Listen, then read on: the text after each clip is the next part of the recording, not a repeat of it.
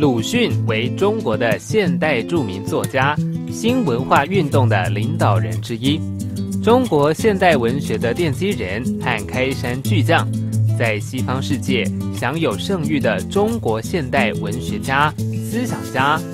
蜚声世界文坛，尤其在韩国、日本思想文化领域有极其重要的地位和影响，被誉为20世纪东亚文化地图上占最大领土的作家。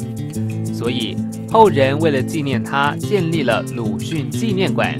馆舍是一座造型朴实、雅致的2层庭院式建筑，给人的印象就是青瓦白墙，简单而宁静。